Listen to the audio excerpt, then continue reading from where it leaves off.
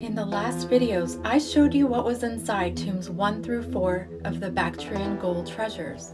Now, let's see what was found inside tombs 5 and 6. Over 21,000 pieces of gold were found on this site, making it one of the biggest collections of gold in the world. Tomb 5 was a girl in her teens, and hers was the most simple out of the 6. She wore these heart-shaped earrings, this bracelet, this beautiful necklace, and these anklets and pendants. Tomb number 6 was a female around 20 years old. Her long tunic robe was covered in gold.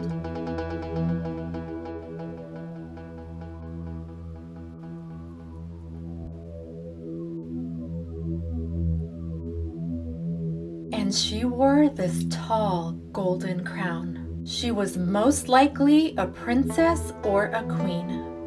Like and follow for more.